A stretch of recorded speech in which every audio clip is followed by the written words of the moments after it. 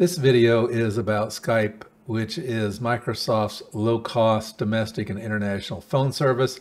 It has been discontinued, and if you're not a Skype user with Skype credits, you can skip this video without any loss of information. We're going to go over the process that Microsoft Support gave me to access Skype online so that I could use up my existing credits. First, I'm going to do a brief history of what happened as they closed down Skype. This is as best as I can do from the emails they sent me and from what I found online. The online version of Skype is very minimal, and it only allows for voice calls from a list of your past phone numbers. There's no names, can't send pictures, anything like that. I'm going to use screenshots, and my personal information has been scrubbed for obvious security reasons. Legal disclaimer, this information is offered as is. This is what Microsoft gave me, or at least what I heard.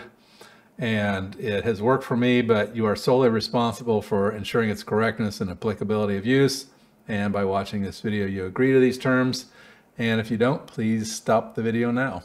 Okay, on with it. In mid-December 2024, I found the option to buy Skype credit was gone from the app. Weeks later, I got an email stating that Skype was going to go to a monthly subscription, which, okay, a lot of software is doing that. It's inconvenient for me, but it was something like $3 and something, so not a big deal. April 8, 2025, I get another email saying they're retiring Skype and that I could migrate to Teams. Well, that didn't thrill me because I've heard from my wife and son, who both use Teams, that it's really their last choice. They'll use any other service other than Teams before they use Teams. In a quote from that email, after May 2025, those with active Skype credits and subscriptions can continue to enjoy these paid features and use the Skype dial pad from the Skype web portal. That's the browser version, and within Teams free. Well, yeah, I tried the web portal, it didn't work. I tried Teams and I couldn't find any landline or dial pad function, so I'm not quite sure what they were implying here, but yeah, I don't see it. May 3rd, 2025, another email said I could use up Skype credits via the web portal. I tried it again and it said I had no credit, therefore it doesn't work. I gave them until June to work things out. I tried the portal version again and none of the info from MS or online boards like Reddit and those other places worked. Then in July, I finally got through to Microsoft Skype chat support, and the following is the process I got from them. It worked for me. Hopefully it'll work for you. Full disclosure, I have been, and I'm a small shareholder of Microsoft stock. I don't think this video is going to do anything to bump the price of their stock, to say the least. So step one is to open Edge. They don't recommend using other browsers. Step two, you go up here, you click Update, and then you click New in Private Window. And next you're going to see either a tab up here, or you're going to see a window open up down here, and that will depend on how Edge is configured on your machine. Mine opens a new window, so we'll see that down here rather than a tab up here. So this is what happens. It pops up to this window next, and then we're going to go up here to Update. Click Update up here, click Settings down here.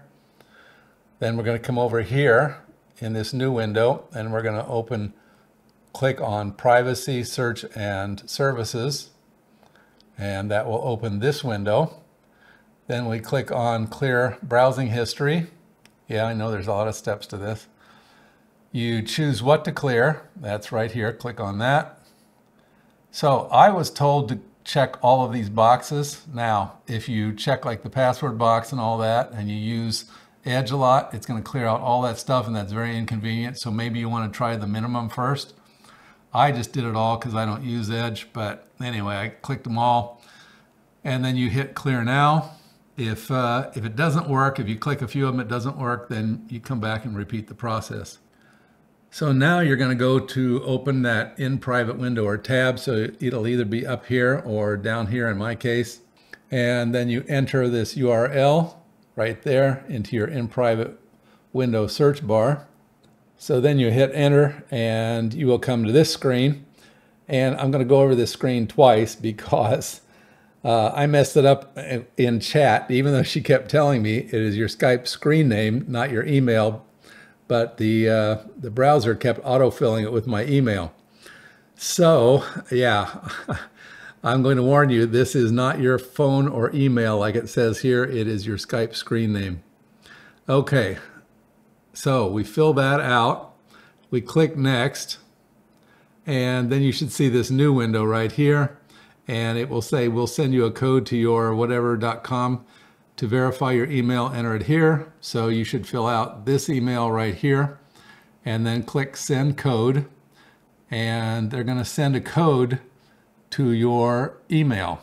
So you should see this verify window, then go check your email.